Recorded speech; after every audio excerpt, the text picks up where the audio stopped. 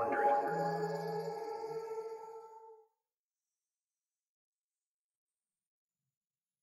From Wondery, I'm Lindsay Graham, and this is American Scandal.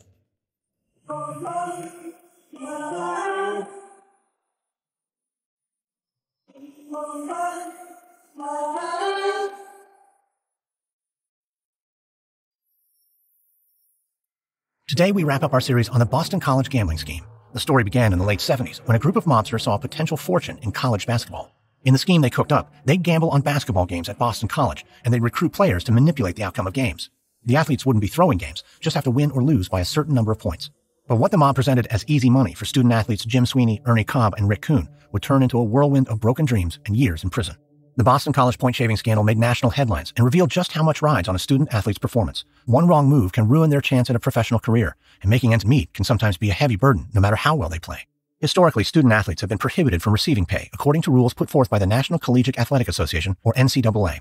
That's left players unable to profit from their own work, while NCAA athletics departments have generated billions in revenue. Some athletes and institutions have chosen to take a risk and break the rules. But those rules are changing.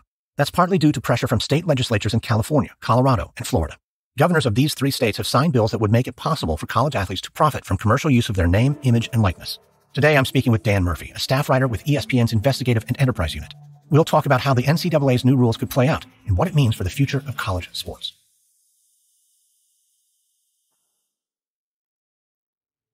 American Scandal is sponsored by the new Audible original Bad Republican by Meghan McCain. In her debut audio memoir, Meghan McCain gives a first-hand look into the life of the conservative rebel and departing co-host of The View. You'll hear what it's like to grow up as the daughter of an American icon and to mourn his loss very publicly just 1 year into her tenure as co-host of America's most-watched daytime talk show. Her memoir also reveals how she handled attacks from the U.S. president and her thoughts on cancel culture, dating, and how our country treats new mothers. It's unsparingly honest, deeply relatable, and highly entertaining. Go beyond what you know about Meghan McCain from TV and your newsfeed. Visit audible.com/Bad Republican and listen now. We get support from the new podcast, Hemingway's Picasso. Stephen Coe lived many lives. He was an NFL journeyman, a male model, and one of the most well-connected smugglers in 1980s Miami. Coe collected many souvenirs from his adventures, but his most treasured bounty, a beautiful ceramic crafted by Pablo Picasso and gifted to Ernest Hemingway at the author's Cuban home. So the story goes. Lost during the Cuban Revolution, the artwork resurfaced when Coe took it as payment for a drug run financed by the notorious Pablo Escobar. Coe passed away in 2018, passing the piece down to his son, Stevie. Stevie feels he needs to complete his father's mission of selling this piece and telling Steve's cinematic life story. Is the Picasso authentic or a fraud? Was Steve Coe a big talker or a real deal smuggler? Listen to new episodes of Hemingway's Picasso every Monday wherever you get your podcasts.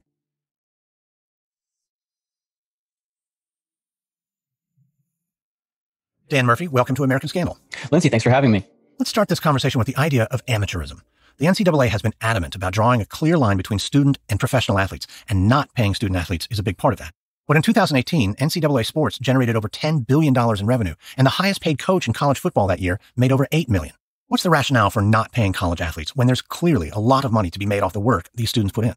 Right. Amateurism is an interesting loaded word. And honestly, in the past couple of years, the NCAA has actually started veering away from it and starting calling things the collegiate model a little bit, because athletes are already making a little bit of money, stipends to meet the cost of attendance based on some court cases in the past decade. But the justification that the NCAA has used is that they want to maintain a difference between professional sports and college athletics. And legally, they want to do that because they say it's an important piece of their business, that they'll lose the rabid fan base they have if they just become another minor league sports league.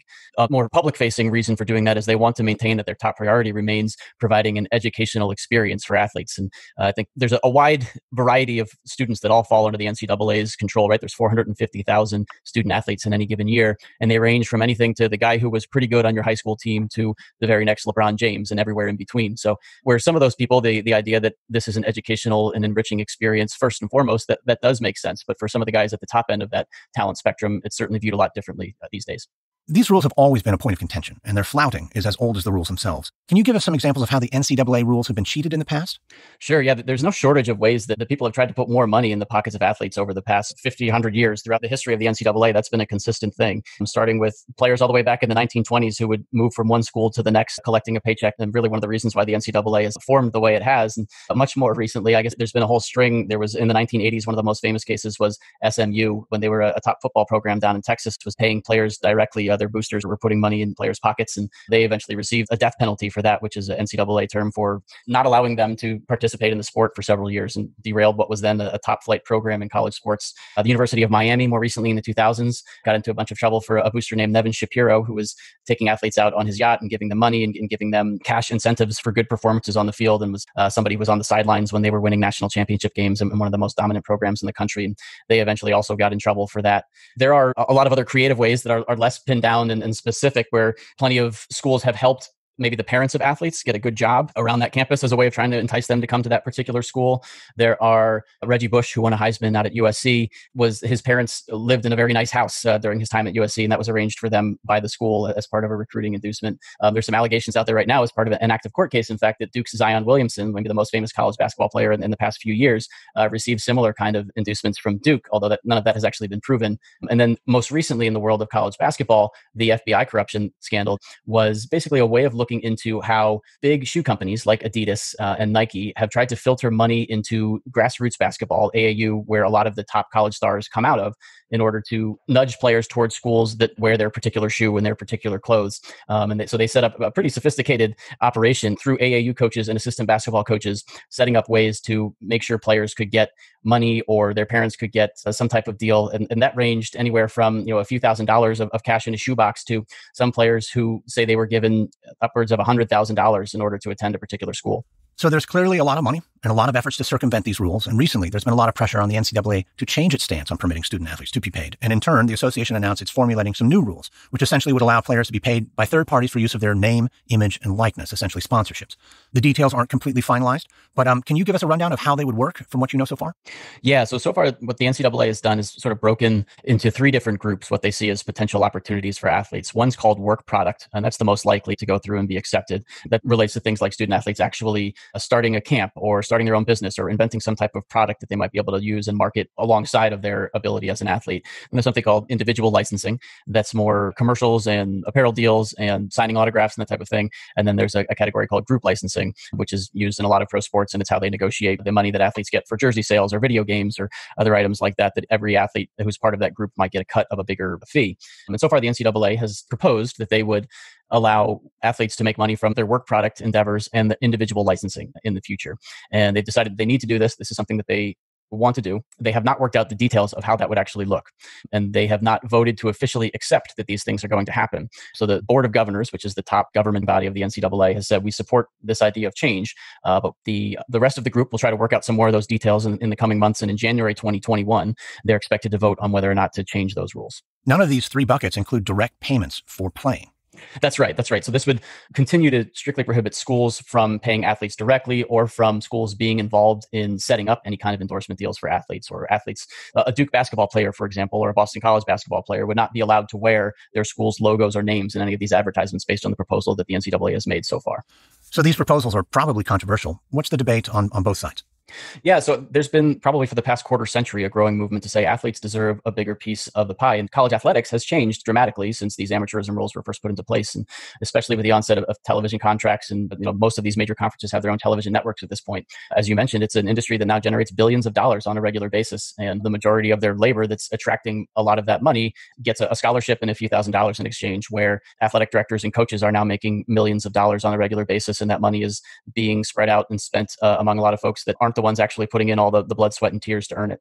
On the other end, the NCAA is arguing that they're worried that paying athletes will take away from the fundamental principle of what they're trying to do, which is provide an educational experience for these athletes. And they're worried that by allowing them to make endorsement money, they'll sort of cross a tipping point that will change the nature of college athletics into another professional league. There are a lot of sort of nuanced legal arguments and labor laws involved that could potentially be impacted by some of these changes that are right now being discussed and debated. There was an argument made and lost decades ago in 1986 that moving away from amateurism in the Olympics would take away from the principle of the sport. What do you think the similarities and differences are of these two movements of reform in amateur sports? Yeah, a lot of the advocates for change do point to the Olympic movement and say, look, you can maintain the mystique and the appeal of a movement like the Olympics, even though the athletes are allowed to advertise for Home Depot and McDonald's in the year that they're in the Olympics. The argument against it, or I guess the main difference, is that in the Olympics, your team is determined by your passport. Your team that you're going to compete for is already decided for you. The main fear among a lot of the stakeholders in college sports is that if athletes are allowed to make money through endorsement deals, that those will then become a part of competitive recruiting. So much of this is tied up in the recruiting world and wanting to be able to create a fair shot for all of the hundreds of schools that participate on the same level of college sports. There are plenty that would argue that that fair shot doesn't really exist now. There are other ways of creating recruiting advantages that clearly many schools have taken advantage of. The Alabamas and LSUs in the football world are competing for a different level of recruit than most of the rest of the country. But the principal argument made about the difference between the Olympics and college sports is that because athletes are recruited, there's a fear that these become a very thinly veiled way of just enticing recruits with what's essentially a payment to show up to a particular school. Now, it might be the case that these aren't really the NCAA's rules to change. Some states are forging their own regulations. Give us an overview of what's happening across the country. Yeah, those state rules are actually the impetus for why the NCAA is changing. And public opinion has changed in the past decade on this. And we can see that because there are a lot of state legislatures that are starting to get involved in passing laws that would make it illegal for schools in their state to follow some of these NCAA rules about how athletes can make money. The first state to pass one of these laws was California back in September of 2019. And since then, both Colorado and more recently Florida have followed suit, and they've passed their own laws. Florida's will go into effect most quickly. That's next summer, 2021. The state of Florida will have a law basically making it illegal to follow the NCAA's current rules. The other states don't go into effect until 2023. But there are more than 24 other states that have started working on similar legislation, and a couple of federal lawmakers on Capitol Hill in Washington, D.C., who are also interested in creating a federal law that addresses these issues. Let's investigate the primary notion against paying student athletes. There is an argument, a good one, that college athletes are at college first and athletes second. They're there for an education, not a job in sports entertainment. So is it fair to say that lifting restrictions on whether athletes get paid will undermine that notion, regardless of how much money the NCAA makes off these players? Yeah, I'm not sure that that's the strongest argument that these guys can make. I think there are plenty of college students who are able to make money and still remain a part of an educational process who don't play sports, whether it's a student who might be involved in music or starting their own business or any other way of making money while they're in school. And no one seems to have a problem with that happening for students that aren't athletes. And one of the other counter arguments to that we hear frequently is that if this is really about education first, then why are the coaches not capped in any way? If you're going to cap what the athletes are going to make, why do the coaches make 100 times more than the average professor on a college campus? Let's look at the history of these scandals. We just finished our series on the Boston College gambling scheme, which was not directly related to boosterism or paying athletes directly from the university, but it's one of many similar schemes and scandals in college sports. Looking at the long history of these scandals, do you think we keep seeing them because athletes aren't paid? I do think that at least plays a role in it. With the Boston College scandal specifically, that might be a little bit different just because of all the specific circumstances leading up to that one. But there certainly would be less temptation to be involved in any kind of illegal activity if you have other ways of making money above the board. And I think that's one of the reasons that the NCAA and frankly public opinion has changed a little bit on this in the past 10 years or so. A lot of these athletes come from poor backgrounds and are trying to support families on some of the small stipends that they get at home. If they're presented with a way of making money, it's hard for an athlete to turn that down who's in a position where they need money. So being able to take that above board may eliminate some of the corruption and other problems that have occurred in some of these scandals that we see pop up pretty regularly in the world of college sports. In the small town of Fox Lake, Illinois, Joe Glinowitz was a hometown hero and 30-year veteran of the local police department. On September 1st, 2015, just 1 month from retirement, he was found dead outside an abandoned cement plant, shot in the chest twice at close range. While the town and Joe's family mourned his passing, hundreds of police officers launched a manhunt to find his killer. After weeks of searching, the lead investigator discovered chilling secrets about Joe, the local police department, and the village of Fox Lake. These were secrets that once uncovered would put the town in the national spotlight and haunt them for years to come. Wondery's shocking true crime podcast, Over My Dead Body, is back for a 3rd season with a story about corruption, betrayal, and the secrets of a fallen hero. Follow Over My Dead Body Season 3, Fox Lake, on Apple Podcasts, or you can listen early and ad-free by subscribing to Wondery Plus in Apple Podcasts or the Wondery app.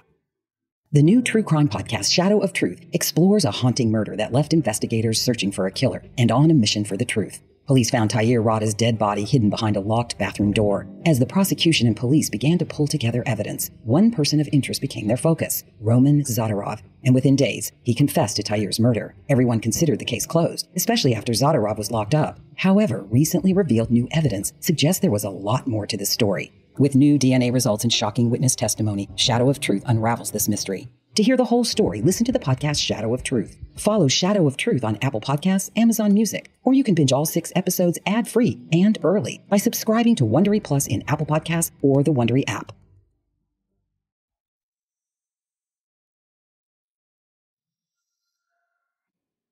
As you mentioned, student athletes from low-income or marginalized communities often do have the most incentive to seek compensation, if only because they don't have the support structures and resources that other students might. In your reporting, have you seen these inequities being taken into account as the NCAA moves forward with its new rules? Yeah, absolutely. I think people realize why that's an issue. And honestly, it's kind of an interesting political issue because on the left or more liberal side, it's seen as a civil rights issue where you have the two sports that generate the most money, football and men's basketball, are a majority African-American and minority athletes. And the coaches and the athletic directors who make money from those sports and have big salaries because of them are majority white. So it's seen as a civil rights issue on that front. But on the more conservative side, it's a totally different issue where it's seen as more of a free market. Government shouldn't be capping the salaries of anybody type of an issue.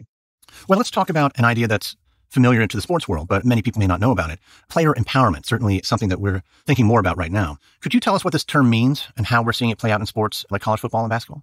Sure. I think traditionally in most sports, the idea is that one should sort of fall in line and follow the company line because it creates unity and that's good for a team and a strong team. That's changed. A lot of people think it's been used to oppress athletes' voices and deter them from sharing their true feelings.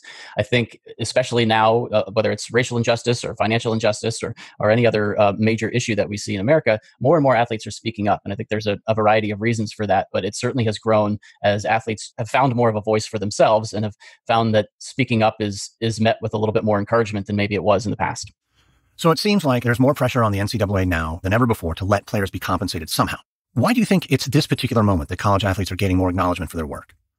I do think this has been something that's built over time. You see some of these things erode in the NCAA rules over the past 10 years where they started tacking more things on to the value of a scholarship and trying to slowly add more, but it has reached sort of a tipping point. I think that athlete empowerment has something to do with that. I think athletes having more of a chance to directly connect and share their voice on social media has certainly had an impact. And also the exponential growth of the amount of money in the system has really changed in the past 10 to 20 years. And I think people are just now kind of catching up to just how big this industry actually is at this point. We talked about legislation on the state level. What about federal? Yeah, so there's a lot of momentum right now for Congress to get involved in this decision at some point. In fact, the NCAA is eager for Congress to step in and help them. They're a little bit worried that if every state ends up coming up with a slightly different law, then players will end up choosing what school they go to based on which state has the most inviting rules for how they can make money, because the rules are all a little bit different from state to state thus far. So the NCAA has asked Congress to step in and create one law that will apply to the entire country. And there are a couple different legislative proposals already on the table from Congress and a couple more that are likely to follow from other folks that have been involved in college athletics. The most prominent one is probably a guy named Anthony Gonzalez, who was a wide receiver at Ohio State and then in the NFL, and he's now a congressman in Ohio. And he's sort of working along with folks in the NCAA to try to come up with a law that will greatly expand what athletes can make and open up opportunities for them while also trying to maintain this important distinction that the NCAA has tried to hold on to between college and pro sports. And one of the reasons it's really important in the eyes of the NCAA to hang on to that distinction is because for the past 10 years or so, the way that folks have tried to attack these amateurism rules and wear them away is through federal antitrust lawsuits. And those lawsuits have had some success where they've sued and said the NCAA is unfairly capping these college athletes' ability to make money, violating something called the Sherman Antitrust Act. And the NCAA wants to make sure that it's not opening itself up to even more potential to be sued for unfairly capping what their labor is able to make. So right now, scandals in college sports are often centered on the fact that the college athletes aren't paid at all because all payments are forbidden or illegal. But in the future, though, payments to college athletes of some sort could be allowed. That might only change the character of scandal in college sports, though. So in a world where college athletes are paid, what new scandals would you be worried about? That's a good question. Certainly there will always be some type of scandal. Right now, the big debate over what paying athletes or how athletes might make money in the future is going to look is how many restrictions are there going to be on this. I think it's clear that what's going to happen in the future is athletes will have more opportunities to make money. Right now, the NCAA wants to have a lot of control over all of the different ways that an athlete can make money. And how that all shakes out will probably determine about what those scandals might look like. If the NCAA gets a lot of the restrictions that they're hoping, I think a scandal will start to look like an athlete finding ways around those restrictions and schools finding ways around those restrictions. One of the things the NCAA wants to avoid is a school setting up 5 or 6 endorsement deals for a high school senior who's a superstar quarterback or point guard and saying, if you come here, these 5 or 6 people have already agreed that they're going to sign you up for an advertising deal and you're going to be able to put $50,000 in your pocket in the first year. That, under what the NCAA has proposed, would still be illegal. And that's something that'll be very hard to police. That's one of the issues they haven't figured out yet, is how they'll actually police and enforce some of this stuff. So schools getting involved in trying to set up these deals, I think, would probably be the first thing that might pop up in the future if this goes through. Dan Murphy, thank you so much for talking to me today. Thanks for having me, Lindsay. It was a pleasure. That was my conversation with Dan Murphy, staff writer for ESPN's Investigative and Enterprise Unit. Next on American Scandal. For decades, big tobacco made a fortune selling cigarettes to Americans of all ages. But the industry faced a day of reckoning in the 1990s. Whistleblowers came forward and exposed countless lies about cigarettes, addiction, and cancer. Those whistleblowers, along with lawyers and journalists, would soon face withering attacks from the tobacco industry. The legal battle that followed would culminate with a record-setting settlement. From Wondery, this is episode 4 of the Boston College Gambling Scheme for American Scandal. If you like our show, please give us a 5-star rating and a review. Be sure to tell your friends. Subscribe on Apple Podcasts, Spotify, the Wondery app, or wherever you're listening right now. Join Wondery Plus in the Wondery app to listen ad-free. You'll also find some links and offers from our sponsors in the episode notes. Supporting them helps us keep offering our shows for free. Another way you can support the show is by filling out a small survey at Wondery.com/survey to tell us what topics we might cover next. You can also find us and me on Twitter. Search for the hashtag American Scandal or follow me at Lindsay A. Graham. And be sure to listen to my other podcasts too, American History Tellers and American Elections Wicked Game. If you'd like to learn more about the Boston College Gambling Scheme, we recommend Fixed by David Porter and The Lufthansa Heist by Daniel Simone. American Scandal is hosted, edited, and executive produced by me, Lindsay Graham, for Airship. Audio editing by Molly Bach. This episode is produced by Audrey No and Gabe Ribbon. Executive producers are Stephanie Jens, Jenny Lauer-Beckman, and Hernan Lopez for Wondery.